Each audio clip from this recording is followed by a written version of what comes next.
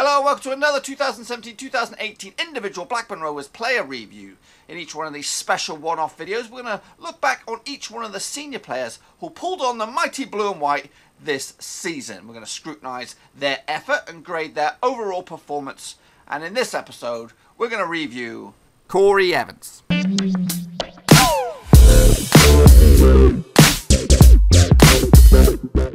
Not everyone's cup of tea, this lad, but his skills and abilities were clear to see when he was on the pitch. Like Smallwood, his work often gets overlooked, but he clearly knows how to be the donkey within a starting 11. It's players like Evans and Smallwood that make players like Dak Armstrong look good. They create the space, dig them out of trouble, close down the opposition, while other players track back. Evans is a bit of a Marmite player. You either like him or you don't. I'm still pretty much on the fence with this lad. I see his role at the club, but feel we could use him to generate a decent return if we sell him. However, at championship level, he could be more of a useful player to have in the squad in relation to Smallwood, so a very tricky position to be in with Evans. As for this season, Evans was used rotationally with Bennett and Whittingham amongst others alongside Smallwood. Smallwood was an ever-present at the heart of midfield as Moby tried to find a solid partner to accommodate the hard-hitting Smallwood. Evans, who is much more skillful on the ball than Smallwood, had an okay season this year without setting the place on fire or grabbing any spotlight. His contribution was key to our success, and like other players playing at a higher level, would often get criticised for not scoring goals or breaking people's legs whilst representing the club. However, without players like Evans, you'll be lucky to see the creative wonderment of whizzes such as Dak. So with that, I would grade the Northern Ireland international Corry Evans a modest B for his efforts this season.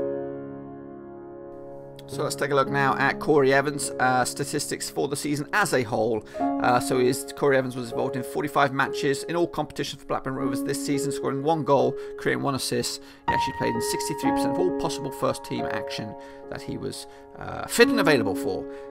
He was substituted off 15 times and brought on 7 times, and he picked up 6 yellow cards for his efforts. As for League One only, Corry Evans was involved in 32 matches, winning 21 of those, drawing 6 and losing 5. No goals in the league, so I think that his goal was in the League Cup. He actually was played in 2,205 minutes for Blackburn Rovers this season.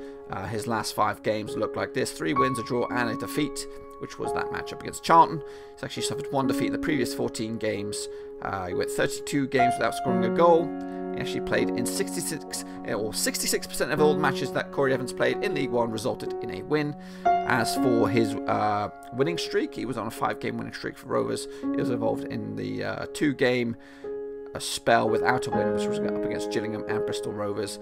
He also was on that 2-game losing streak at the start of the season between Southend and Doncaster. But he also went on a 12-game unbeaten run with Rovers this season. And here's just a quick overview of his performances in a blue and white or red and black jersey this season. Well, that's your lot, folks. If you've enjoyed this review, give it a thumbs up, and if you are new to the channel, hit the subscribe button. And also, you can join me right back here tomorrow for yet another 2017-2018 individual Blackburn Rovers player review.